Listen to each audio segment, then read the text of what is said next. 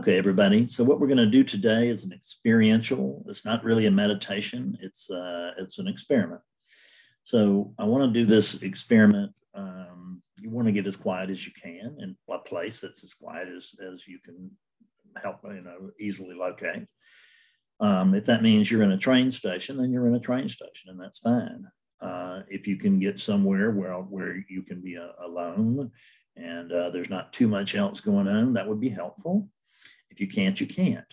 So we want to take advantage of current conditions if they might encourage a sense of thoughtfulness, but we don't want to demand that anything of the arising in order for our experiment to be successful, because it actually can't not be successful if we really do it the way that I had planned. So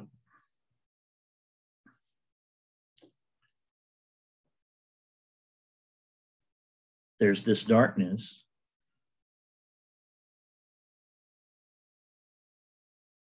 This darkness, it doesn't feel closed to me, so I would call it open. It does not appear to be actually bounded.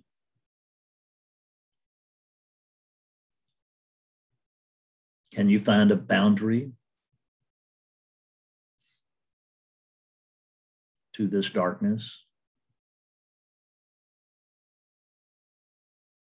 No. You can't find a boundary to this darkness. You can imagine one, but we're not imagining here. We're noticing what is really here, what we can know for ourselves. There is no boundary. A sense of boundary may be, but a sense of something is not the same thing as the truth of something. The sense of a boundary means that you're making one up. And we're not here to make up things. We're just here to notice what's already here.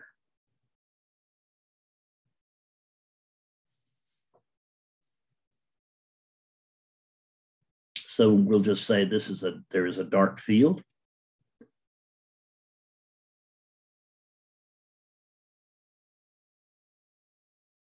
Now let's try to go to the edge of the dark field. Let's try to find the edge of the dark field. Let's see if there's a border.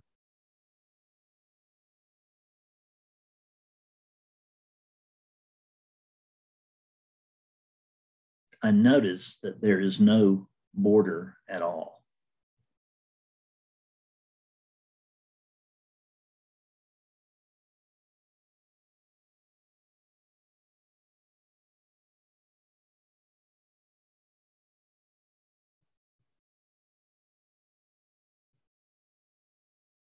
Now, in the absence of a border, how could there be a center?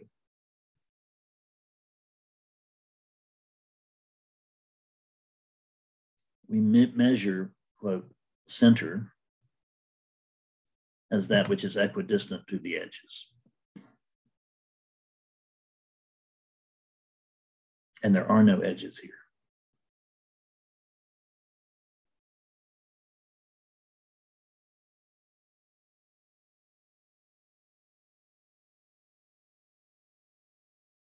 No border, no edges.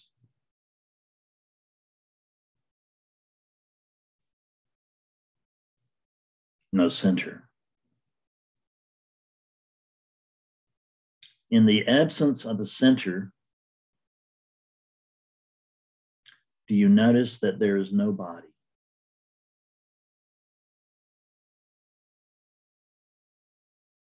It may feel like there's a body,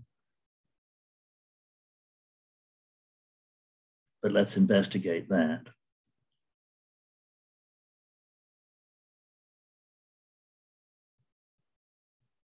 Could you possibly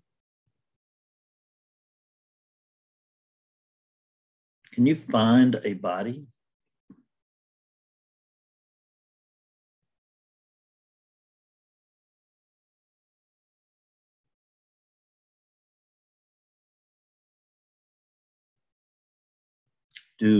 Does the sense of touch indicate that there's a body?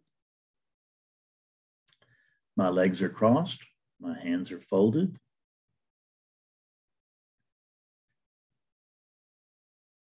Or so I believe. But there's just a sensation. And then there's my interpretation, which I'm overlaying that sensation with. And I'm resorting to something called memory, which means I'm resorting to something that is not here.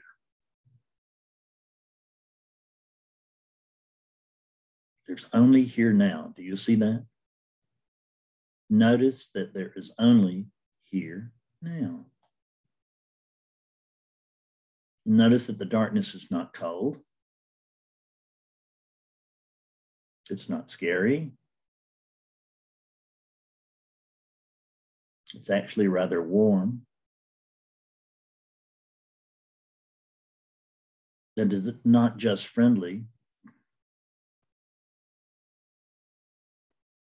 The darkness is loving.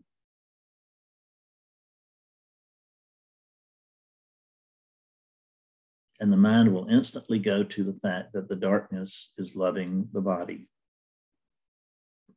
You're not the body. There is no body here.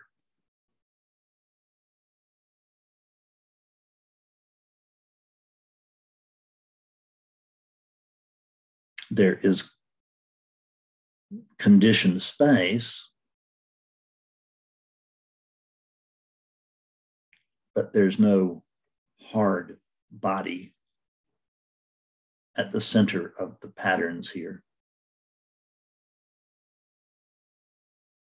There's no Fred in the middle of Hurricane Fred. There's only an absence of storm, just like a hurricane. There's an absence here.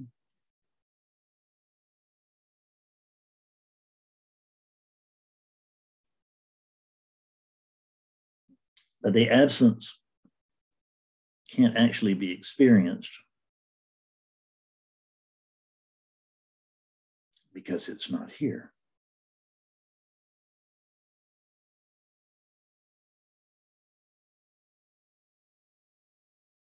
Can we imagine? I said the word imagine. Can we notice?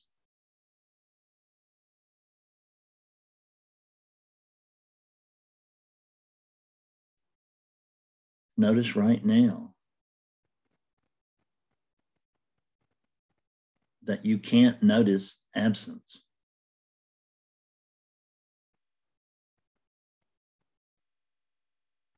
You cannot experience a negative.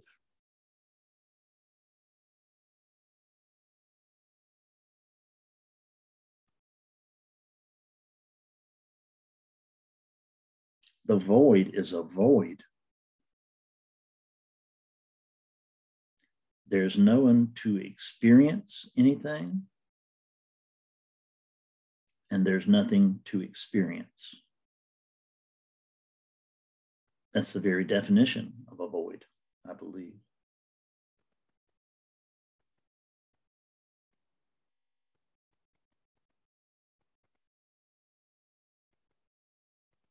Notice again that there's no body.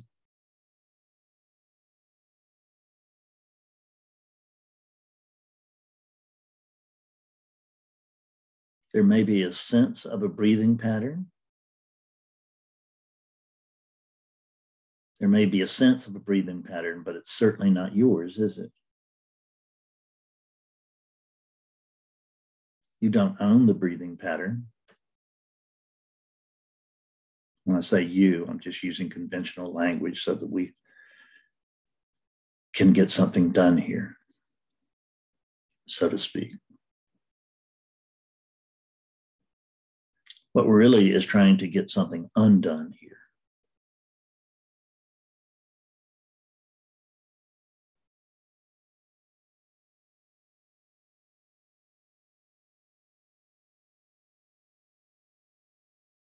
seeing through the illusion of body.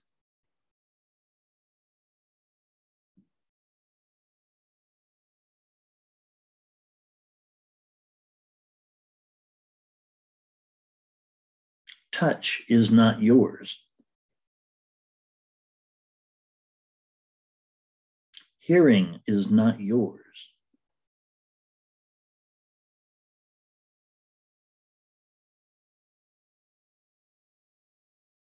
Tasting is not yours.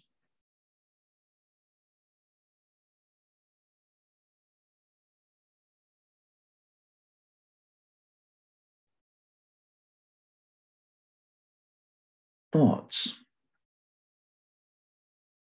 are not yours.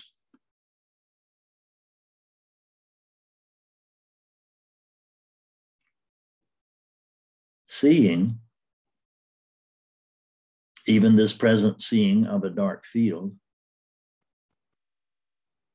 is not yours.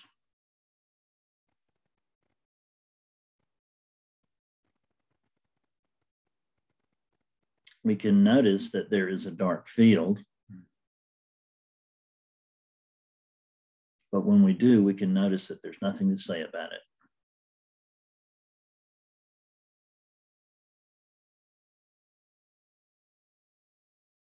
It's just an open, silent, dark field.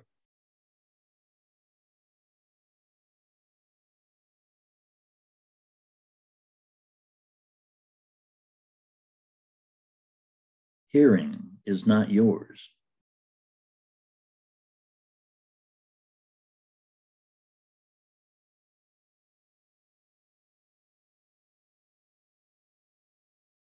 There's a story here about a unit that has tinnitus or tinnitus.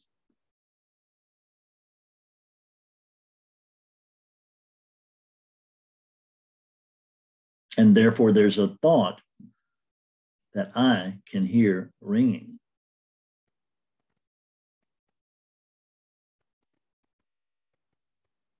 Hearing is not mine.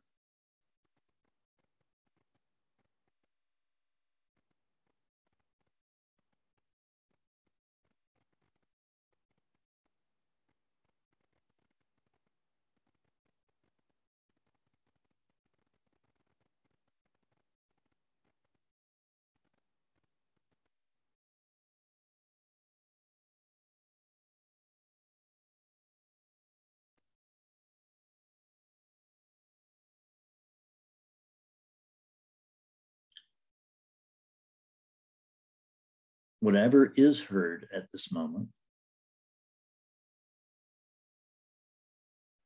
notice that underneath it,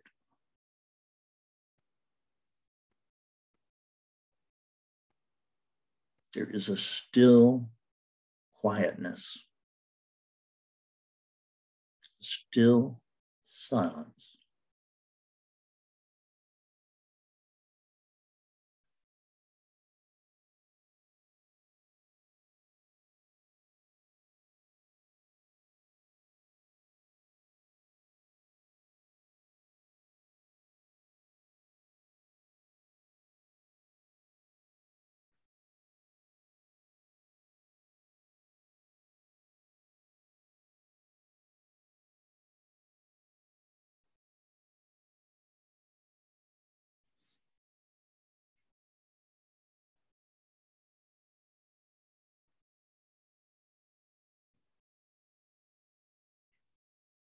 How would silence ever come to notice itself?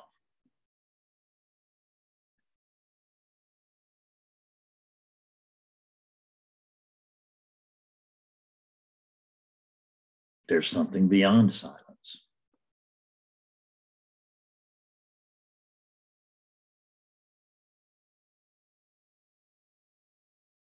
We can imagine silence,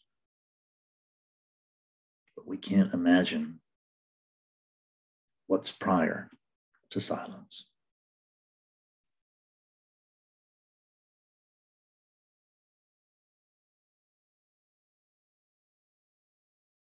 How would stillness come to recognize itself?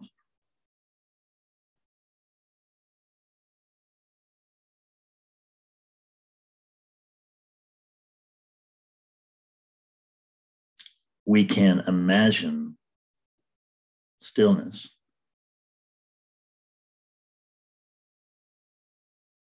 We can notice stillness. We can notice silence.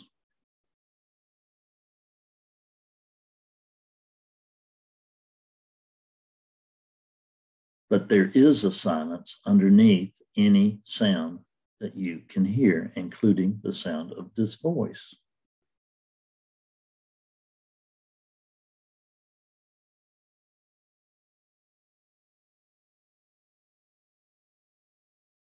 The words that are being spoken here, they're like little rubber balls.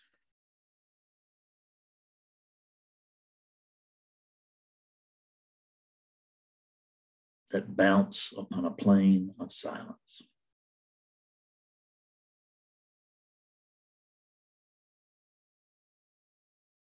The silence is always here. Little balls come and go. And prior to their coming, and after they have gone, that is silence. But it can't be experienced because you are that silence.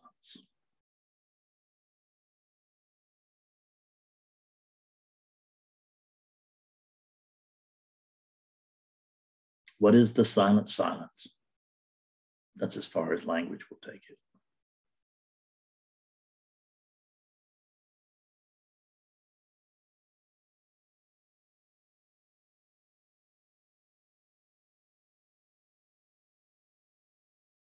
What is motion?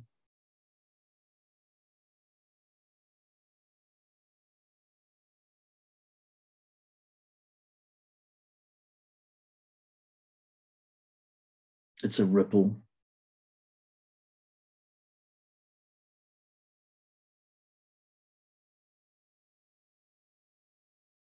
It's a ripple upon a boundless sea.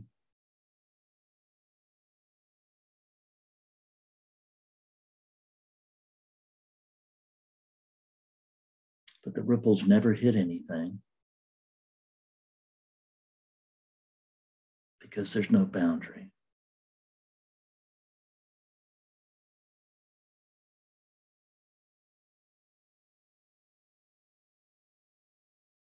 The ripples appear to move.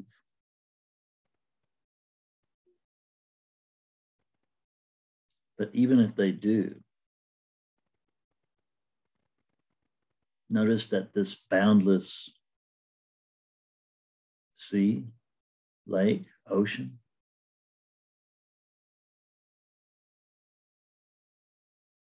does not itself change.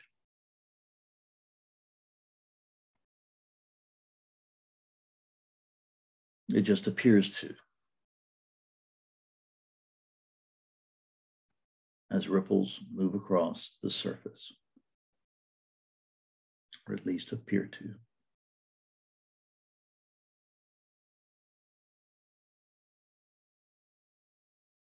Any idea that you are that body, look at that right now and notice it is an idea. The body is not something you can notice.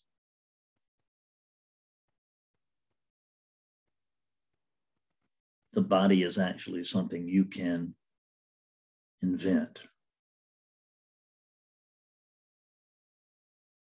But you don't really invent it. There's no inventor. It's just a happening. And the happening of the apparent body, that's the avatar into this virtual world.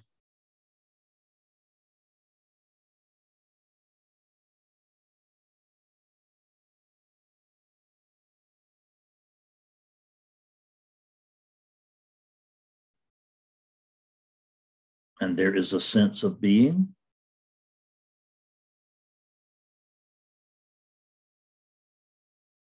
Everyone here, notice there's a sense of aliveness here.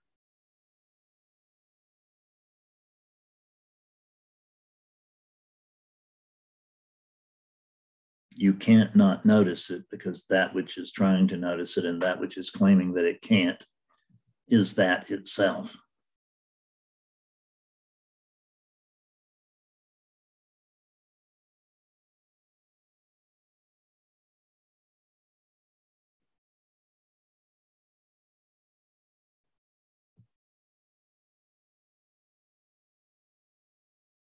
There is experiencing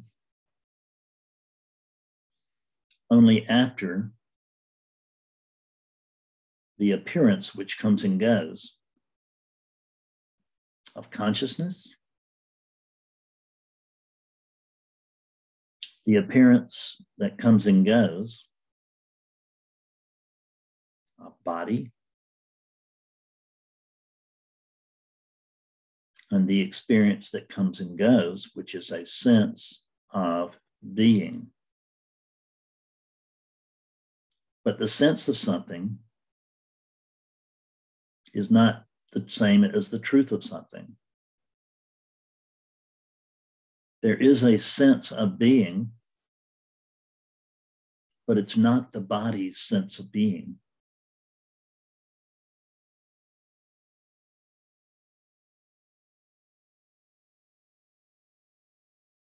The senses of the body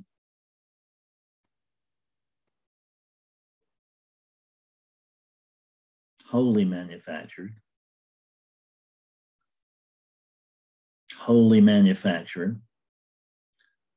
body, world, tree, fish, sky, space, time,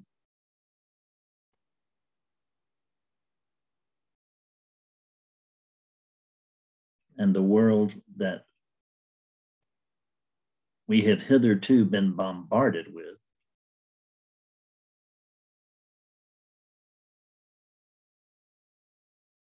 comes in to cover up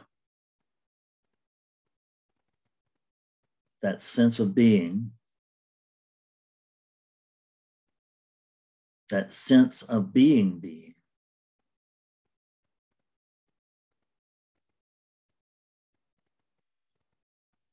This deepest being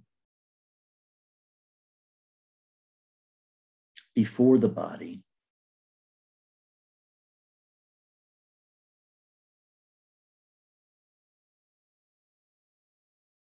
before the world, before the character.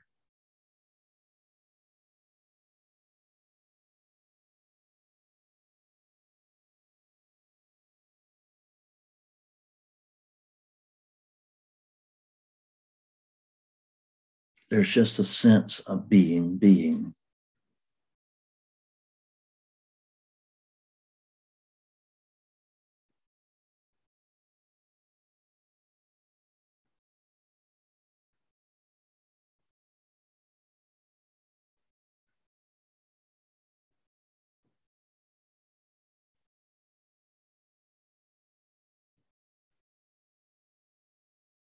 And notice that this sense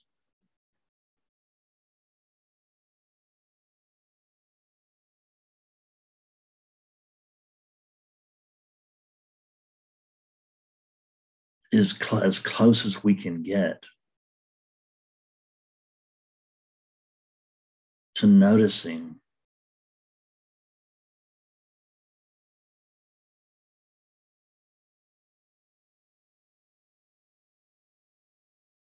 that still, silent,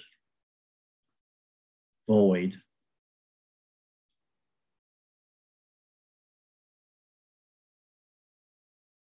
that without movement, without sound, is nonetheless like a cauldron from which everything else flows. Only there's not anything else. There's only that cauldron. And a cauldron is not right because it's not a cauldron. It's unnamed. It's unnameable. It is the potentiality for being, for lifing, for life.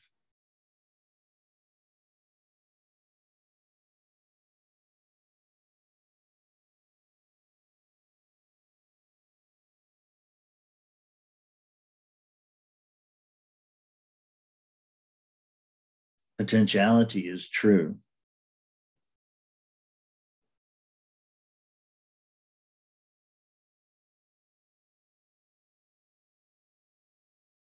What we think of as everything else, which is not other than the potential.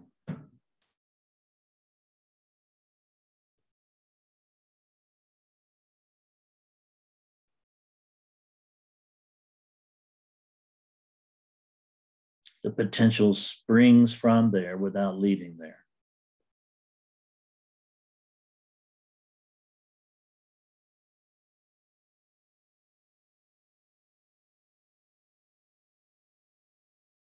This whole experiencing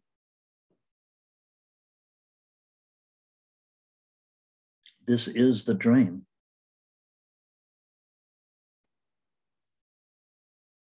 That with a capital T.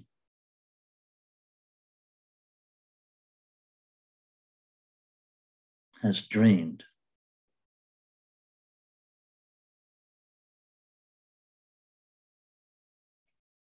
Has dreamed it woke up. Has dreamed it is being. Has dreamed that there's relativity. Has dreamed that it is trillions of objects that really exist when they really don't. But the dream says they do.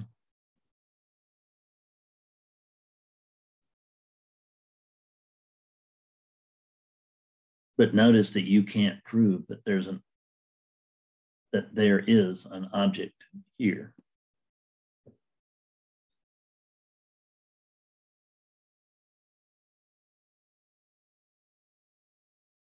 The dream begins, again, if it hasn't already, then it will when we open the eyes. Open the eyes now. And notice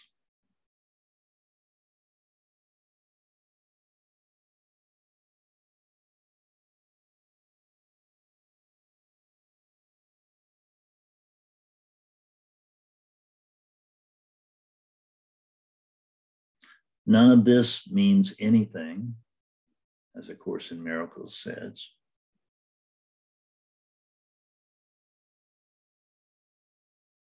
Because it isn't.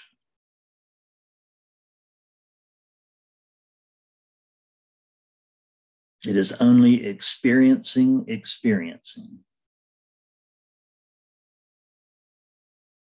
is experiencing.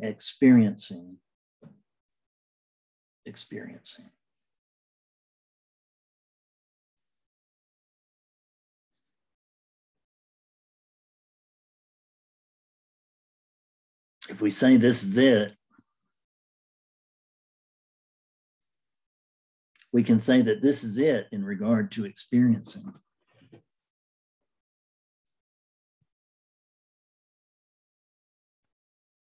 But there's something prior to experiencing. Experiencing comes and goes. It was not here prior to the body. I suggest it will not be here after the body. It comes and goes. What experience is arising from does not come, does not go.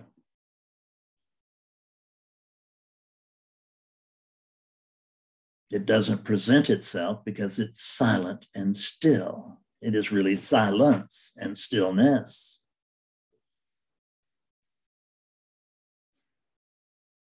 Let's go now before the thinking mind kicks in.